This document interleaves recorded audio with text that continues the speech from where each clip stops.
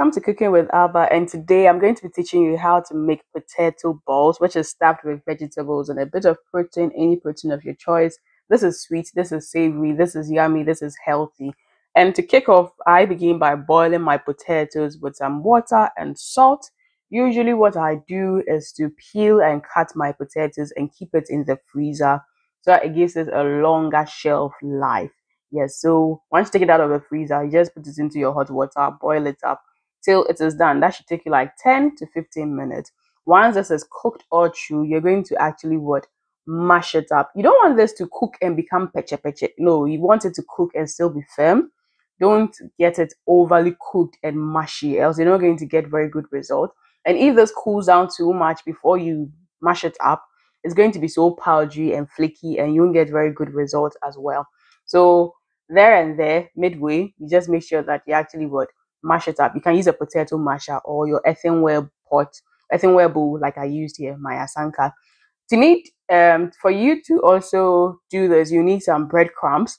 And usually when I dry the old bread and in the sun or however I want to dry it, once it's done, I just sieve it out and I blend the rest of the crush to do it. So this is all I'm going to be using for it.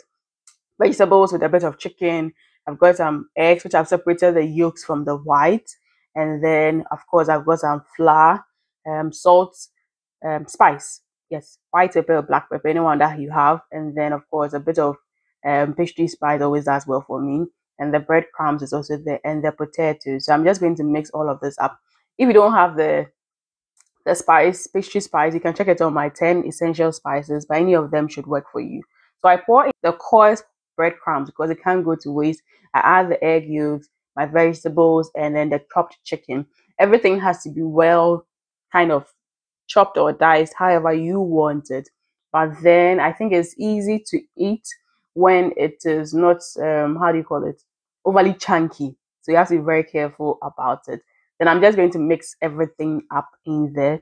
The yolk is going in because if you mix your egg white with yolk and you coat it, you're not going to get very good results with the coating. So usually the yolk rather goes into the mixture. Then once I'm done, I'm just going to form these into balls. Yeah, so once you form these into balls, before you move to the next stage where you're going to be actually be coating it.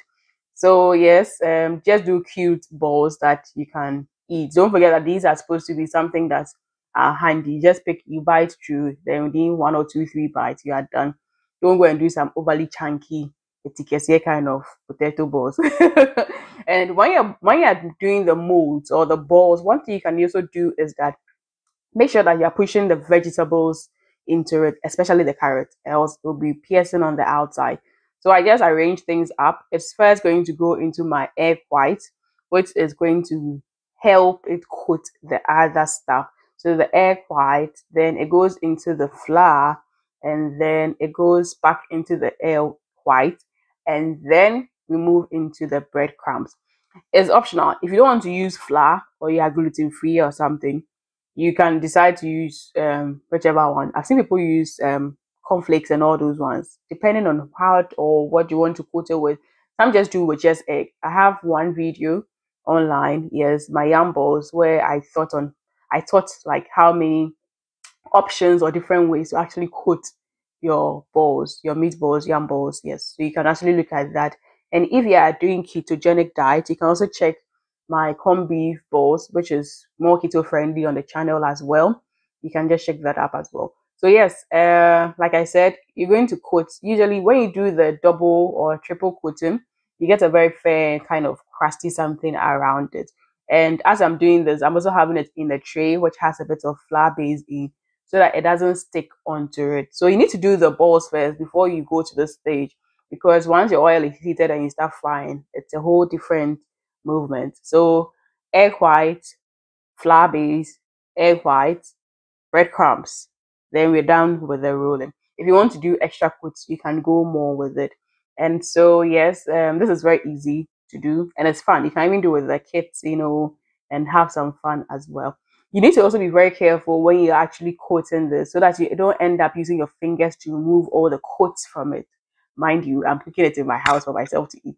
So that's why I'm not using the gloves and all those ones. But it's your own stuff. If you're doing it for commercial purposes, you'd have to obviously check your gloves and all those ones as well.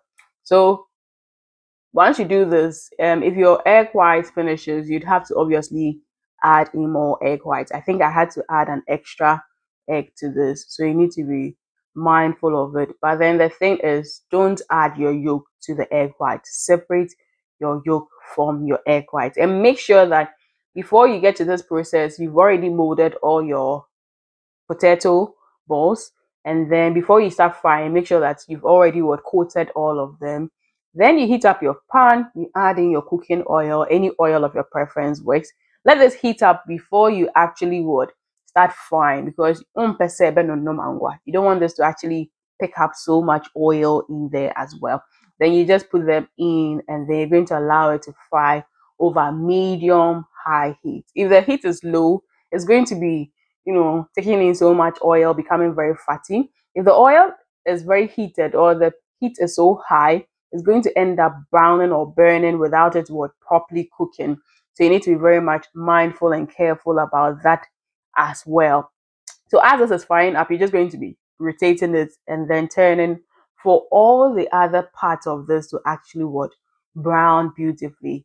Usually you want to get a golden brown kind of look, and don't let it do golden brown in the oil, please, I beg you. If it turns golden brown in the oil, by the time it is done cooling down, it's going to be way darker in color. So once you see the ends, becoming a bit brownish, yes, just take them out, because once they cool down, you're going to really get that golden brown kind of look in there. And this is very simple, very easy to do. Yes, it doesn't take long to actually fry them, but make sure you are draining all the oil from the thing too properly. Yes. And this is my simple potato balls, which is sweeter, tasty, yummy, very healthy. And I keep the rest, in a microwavable bowl, which goes into the fridge. Whenever you're ready, you can eat this up. You can even try to stew this up. You can eat it, for your lunch, for your breakfast, for your supper, however you want to eat it. Yes, this is actually good. So yes, if you did like this video, please like, share, subscribe, and make sure that I see you in the next food video. But till then, live life to the fullest. Be joyous, be merry. Lots of love from my team and I. Mwah.